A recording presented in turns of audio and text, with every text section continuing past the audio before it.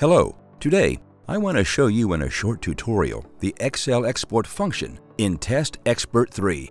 I will demonstrate how the Excel export can be customized if you need different data. I select the default Excel export and select the Edit function with the right mouse button. On the first tab, we can define the file name and Excel format. On the next tab, some general settings such as what and how many lines of the raw data are exported can be configured.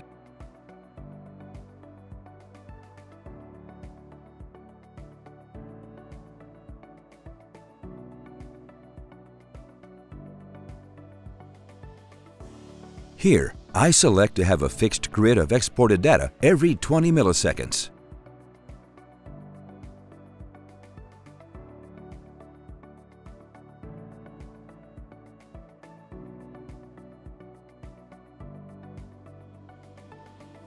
On the Channels tab, we can now select which measurement channel we want to export and in which unit.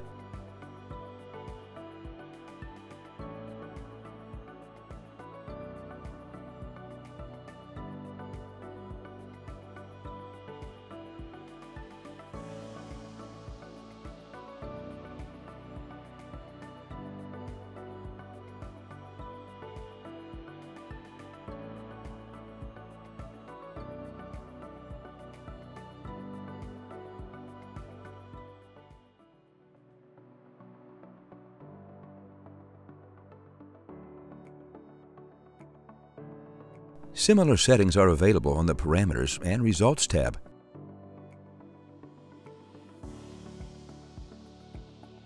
There are default selections made which can be adjusted.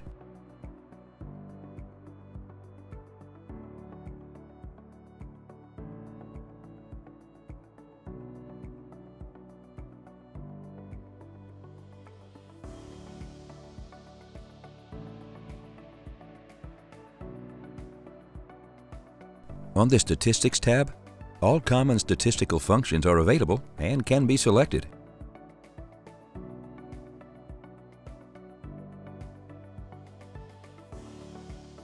The moment of time of the export can be customized also, either manually or at a predefined time. There is an option called @XEMPT command, which we will explain in a separate video that covers the usage of our macro language XEMPT. Finally, on the last tab, the name of the export filter can be set. As you have seen in this short video, there are many settings for customizing your Excel export. Please feel free and try different settings. I am confident you will be able to set your filters to suit your particular needs.